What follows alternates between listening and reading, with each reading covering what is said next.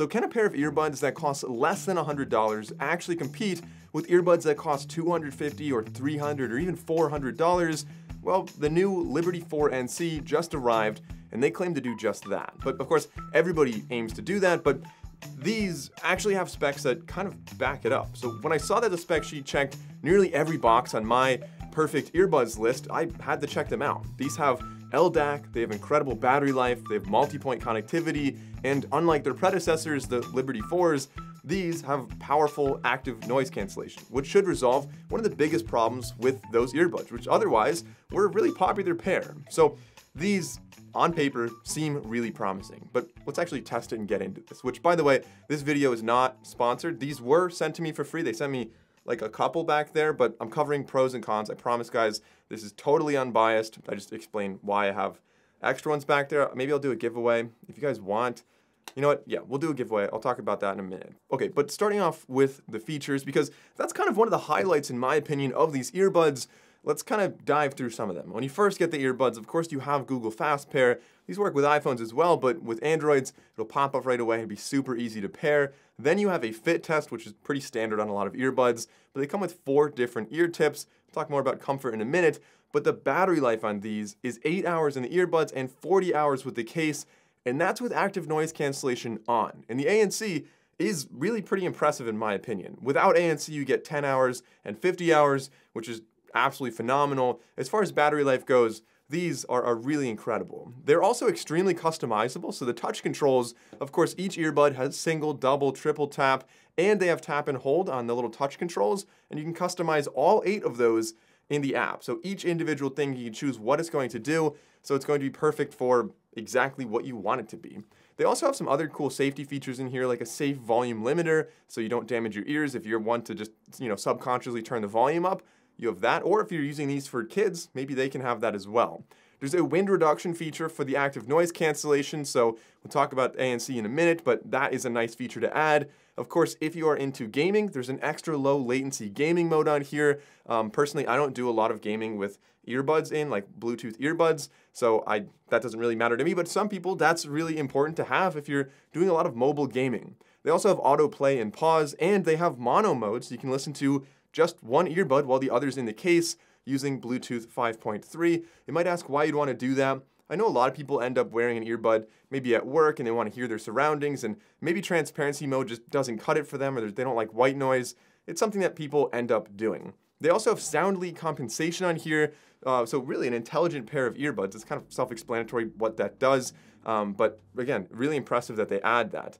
They do have, and I've said this in every earbuds video so far in 2023, they need to have multi-point connectivity this year, and these do have it. So I'm so happy. These can connect to 2 devices at once, my laptop and my phone, which means I can watch a video, I can listen to music, and when I get a phone call, it can automatically switch over, and I don't have to take them out and reconnect, and I don't have to do that. It's just really one of the best features that I always want earbuds to have, and these, they do have it. They do have Find My Device, sort of, so you can play a sound on the earbuds, like really loud, high pitch, and that can help you find it, but it doesn't have not like the AirPods have, for example, where you can actually track it down. And these are all, of course, accessible in the app, but the last one is the ability to select auto power off period, so how long it's going to be before these actually turn off, in case you just take them out and set them on a table so they don't just drain the battery. But getting into the design of these, let's start off with the case. So the design of the case, it is a little bit on the larger side. It's not really that big. I guess it's kind of medium plus, I'd say. It's not the biggest case, but it's not quite like a tiny pocket. It won't fit there. The case has USB Type-C charging on the bottom. We also do have wireless charging on the back. Now the button probably isn't what you think. Originally, I thought it was going to be a physical latch that, I always hated those. They're clunky and annoying and hard to open, but this is optional. You don't have to use that button. It is closed magnetically, and when you push the button, I assume what happens is it pushes the magnets away from the front, so there's a large enough gap that they no longer hold it shut, and it opens. So you can either push the button to open it, or you could just open it by pushing on the top. Now there are 5 different colors. Soundcore was nice enough to send me all of them. I don't need 5 pairs of earbuds, but these are the different colors they have. So they have the white ones, of course. I'm leaning back so it focuses. We've got the pink ones here. We've got the light blue ones. And then, of course, we have a dark blue one, which actually looks really cool. And the ones I've been using for this video are obviously the black ones. In hindsight, I kind of wish I opened up the dark blue ones. I think those probably look the best, in my opinion. but it's nice to see 5 different colors on a pair of earbuds like this. So as far as the giveaway goes, I kind of rarely do giveaways because there's always scammers in the comments down below trying to pretend to be me, and they're trying to take your personal information. So definitely be careful down there. I'm not going to do that. Instead, let's go. I have 5 of these. I don't need 5, so I'll give 4 of them away. And how about we do this? How about we go on Twitter? I'll link to a tweet below, and then all you have to do is go over to Twitter and comment on that tweet. And whoever has the fewest likes on their comment is going to be a winner. Whoever has the fewest likes will end up winning these. I have 4 of them, so 4 winners, and I'll let you know over on Twitter. Otherwise, looking at the actual earbuds themselves, when you open it up, they are sitting in there magnetically. Really easy to put them in and take them out. At first, like the first time you use them, you might be tempted to put them in backwards, but it's pretty obvious when you put them in wrong. Like it won't close at all, which is nice because some of those like smaller earbuds that don't have a stem and you put them in the case, sometimes you could put them in the wrong way and then they end up not charging. So with this, it's pretty much impossible to close the case when they're not in correctly. I think kind of like a Poke-Yoke design where it only fits one way. The earbuds themselves are a little bit like the classic stem design. Of course, we've seen this before. As far as comfort and security goes in my ears, the comfort is absolutely incredible. Sorry, I can't talk with those in. Active noise cancellation is actually really good. I can't hear myself talk. But the comfort of these, it's really impressive. I can sit here and work for hours and I never get tired of wearing them. Now, even though these don't have any type of wingtip, the geometry on the back does seem to grab the outer portion of my ear really well. So not only is it comfortable while I'm wearing them because they are so light, but they're very secure as well. So I can run with these. I've done quite a few different workouts. The only thing where they started to fall out was when I was doing some sit-ups, which your head's obviously changing orientation a lot there. So it kind of makes sense that that is something that's a workout where these would maybe fall out. The water resistance, speaking of workouts, is IPX4, more than passable for workouts, but you're gonna not want to drop these in a puddle, of course. But other than that, the earbuds have 6 microphones. Pretty common for earbuds to have 6 microphones, but let's actually get into a microphone test.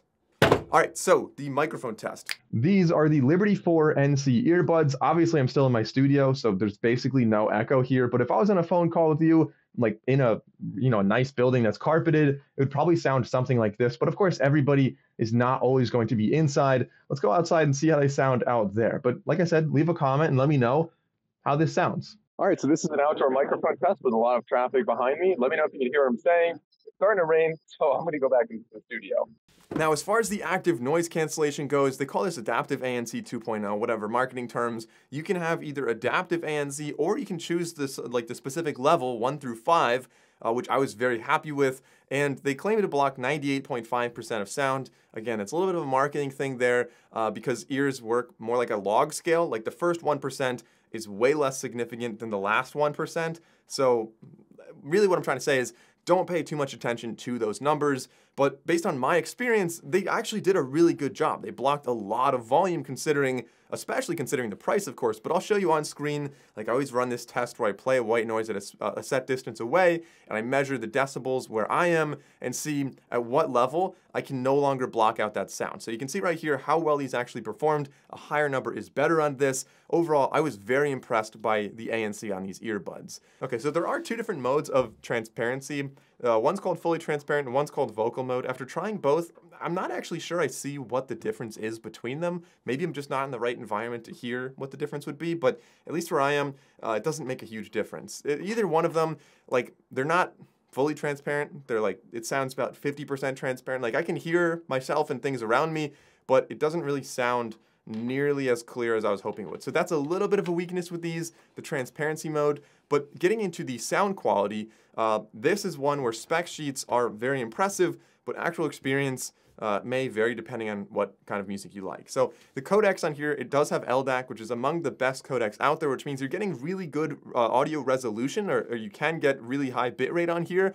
It does have an 11mm driver as well, and there are a lot of different sound settings, including 3D surround sound. There's Hear ID, which is like your custom EQ based on a little test you take. There's an actual custom EQ that you can manually adjust, and there are tons and tons of presets. Now, when you first set these up, they won't have LDAC right away. You have to go into the app and enable that. It takes maybe 10 or 15 seconds to switch, And so I obviously did that pretty much right away. Now the sound on these is very warm and bassy. Like there's a very, very big bass initially at least, and you can adjust that all in the EQ.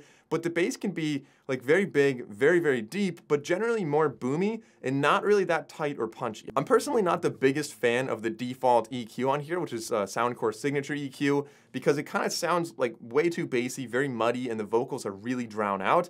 And the bass is also a little bit mushy, like I said, not super tight, not super punchy. But the highs seem to also lack a little bit of detail and lack some instrument separation as well. Now I won't talk too much about like the EQ because obviously you can change it so much. I'll really try to focus more on the EQ options and the limits overall. The general struggle to find a good EQ with this, but okay, so I tried the default one, wasn't a big fan of that. I tried the intelligent test where they play a bunch of different beeps, and the result was a little bit better, actually a lot better, but still not a great EQ, like still lacking instrument detail, still a little bit too warm. Overall, I wasn't really impressed by the sound quality. There are a ton of different presets, and kind of going through those was nice, but again, it kind of was like on a song-by-song basis. I didn't really find any that did a good job for everything. So definitely not the most natural or the most articulate, but overall, these would be decent for workouts when I'm okay with like big overpowering bass. They're not my favorite sounding earbuds, but if you love the features and the specs and you're really not a big sound person, then you could definitely get used to this sound and really thoroughly enjoy these earbuds. But breaking these down into like the pros and cons. The pros, the active noise cancellation was really fantastic. I was very impressed with that. The feature list was really everything I wanted. They really nailed it. They have multi-point connectivity, which is a huge one, and you have a great app that allows you to customize a lot about not just the EQ on here, but also the controls and everything else. But the drawbacks with this, if you're somebody that really likes transparency mode, it's not the best on here, but of course you do have mono mode, so you could just listen to one earbud, and that works perfectly. Really the biggest drawback, there's two. So one, the sound quality, like I said, was nothing special. And the number two was the physical button on the case. Some people might like that, but for me personally, that's a drawback. Overall, I'm sure anyone who buys these would definitely be quite happy with them. So if you want the best earbuds at the best price, but you don't really care that much about sound, you're not like an audiophile, you don't hear the differences between good and bad earbuds, then these are the perfect earbuds for you. But if you care a lot about sound, I'd recommend checking out Sennheiser's budget earbuds. They're about the same price, and they kind of do the opposite. They don't really nail the fundamentals with features, but they absolutely nail it on sound. So I guess the answer to my question, at least for now, is probably no. Like these earbuds under $100 aren't exactly going toe-to-toe with $300 or $400 pair of earbuds. You still need to make a compromise to make the price lower, and for these, that compromise more or less was the sound. But since you watched this long and enjoyed this video, I recommend checking out the next one right here, and if you haven't already, please do click that subscribe button.